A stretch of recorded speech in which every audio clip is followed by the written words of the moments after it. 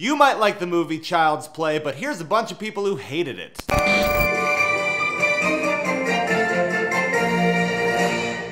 Plain forgettable, not true style of horror.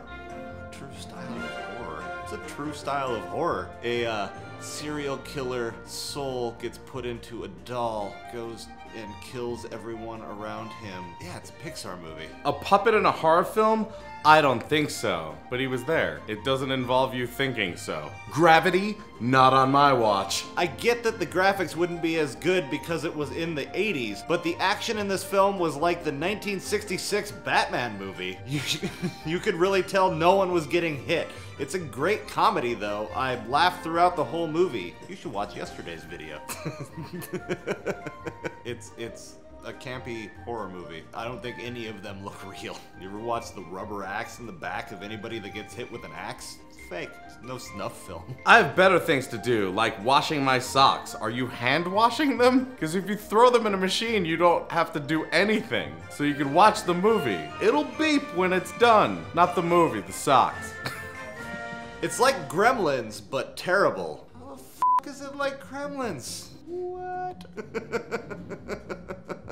Meh.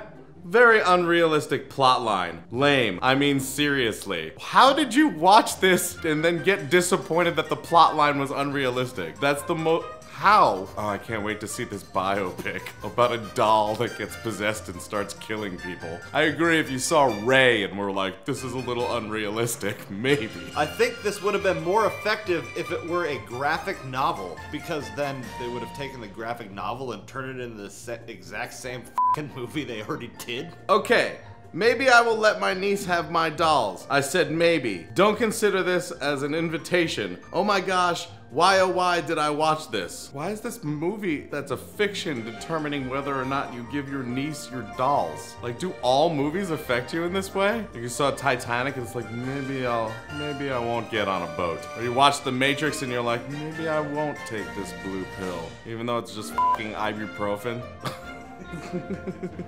This movie is so stupid it made me angry. How is it that anyone found this scary rather than frustrating?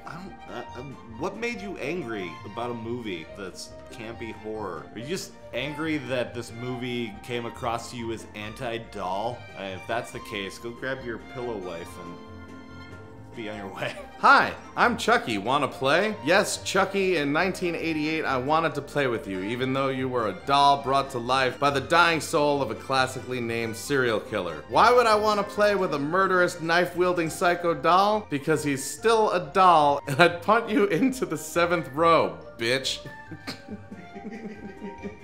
Even if you know you'd win, why? Like, that still wouldn't make you want to play with a psycho knife-wielding doll. Why would you want to do that? That just makes you sick in the head. You could choose the doll that isn't trying to kill you. You're a man who does not recognize red flags. Why didn't they just pick the doll up by the head? The arms weren't long enough for him to stab you, stupid, worthless whore. No.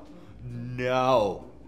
No. Or maybe because, you know, he's holding a knife and could just cut your arm and then cut you over and over again. I don't think the length of the arm has anything to do with the deadliness of a knife. Why, oh why, could an adult not just punt this bastard into an interstate? He must only weigh 1 pound. Yeah, but he also keeps coming back to life. Like, he keeps getting into scenarios where you think you're done and you're not. Also, it's really hard to think logically if a doll came to life and started running at you with a knife. I know we all think we know how we'd react, but in all honesty, we have no idea what we'd do. It's a doll. That's not scary. Well, you've never had a grandma that collects porcelain dolls.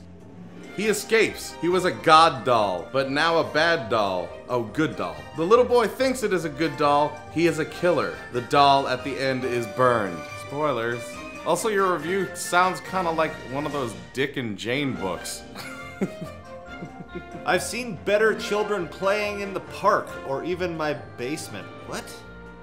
Whoa. Anybody who's good at computers, track him down.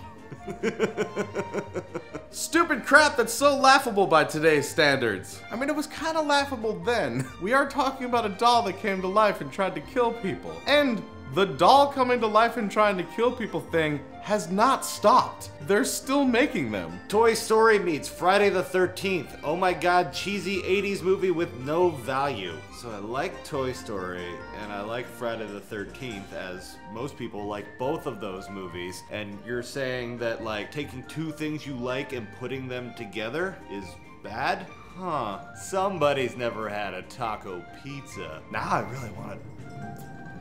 Pizza Hut. Another scary movie gets a vote of no thank you. This just says you're not interested in seeing it. So you're just saying you don't want to see it. That's not a review. Your review is literally the equivalent of, oh honey, not for me. It's your review. Child's Play wants to be taken seriously as a horror flick, but it's difficult to do so when the killer is no more than a foot tall. I don't think it ever at any point during the history of Child's Play they've ever been, you know what, I want to be a respectable movie. But, I mean, you must know what you're talking about because you got that super reviewer mark of you just verbal diarrheaing all over Rotten Tomatoes. Children are a foot tall and I'm terrified of having them. If I'll use voodoo to be reincarnated, I'll choose a cockroach. I'm sorry, that wasn't the question. Thanks so much for watching us make fun of the stupid reviews of Child's Play. If it's your first time here, make sure you hit the subscribe button and the like button. Click on one of the videos on the screen if you want to see another one from us. And until we see you next time, geek out and game on.